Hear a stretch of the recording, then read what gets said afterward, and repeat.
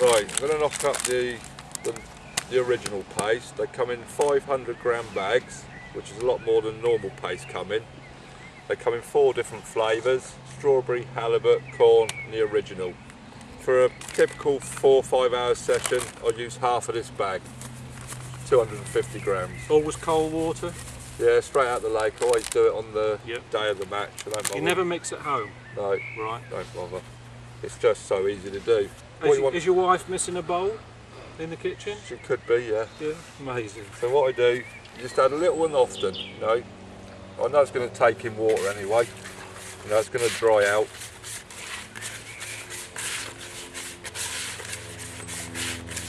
A bit like mixing crumb then, really, Gary, yeah, a little bit, yeah. See now, that'll hold together, but it's no good for the hook yet because it'll dissolve too quick. The drier it is, the quicker it dissolves. Yep. So it can take in water. Yeah. So you're giving it as much water as you can, are you? Yeah.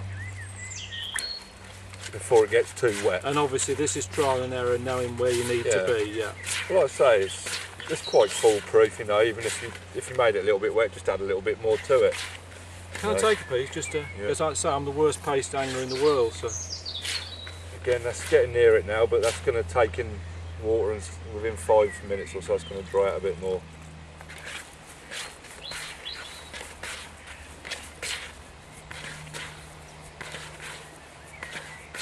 Right, we're getting near where I'd call sort of like normal paste now. Right, and it's gone into a ball basically before you put it in your hands, hasn't it? Within the bowl. That was interesting seeing that. That's what you get out of about half a bag, that is. That'll be plenty for a match. So you've used what there? A pint Just to 250 grams of Like I say, there's no set rules of how you got to have it. You have it how you want fish with it. You know, some people are. Yeah, but guys like yourself, Gary, they don't make a reputation for themselves without getting it dead right. Some people are happy fishing a stiffer paste. Yeah.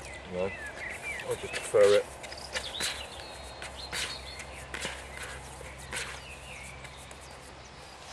I heard somebody mention on the bank the other day they'd fished long in a match, and they'd actually won the match. I was fishing in a night match, and this lad's got a bit of a reputation for paste fishing himself, and he said he'd fished long, I don't know, probably 13-14 metres, and he said he'd fished it like concrete. Yeah. And what he said was, because he'd mixed it like concrete to fish long, he said the float kept coming up. Yeah. What does that sort of interpret to you?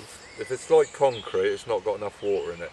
So as you're dropping that in the water, straight away the water's breaking that down. So that's only going to last a couple of minutes before the water gets into it. It's probably undershotted the float, so the float's pulling up out the paste. Right. You know?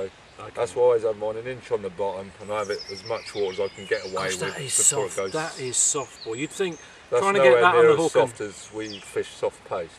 Amazing. That's about normal, that is. That's normal. Yeah. Normal above the limit of soft. Yeah.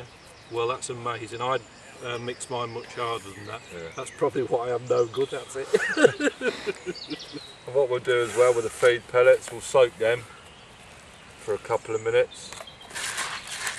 This will quicken the breakdown on the pellets as well, because as we're putting them, we want them breaking down so they look like little piles of paste as well on the floor. So we'll soak them for a couple of minutes to then drain the water off.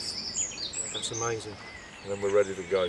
You never cover your pellets in water then, Gary, just a small amount? I would do, yeah, but I haven't got enough there, but I'll sort that out when I get onto the box there. Brilliant. So we're now ready.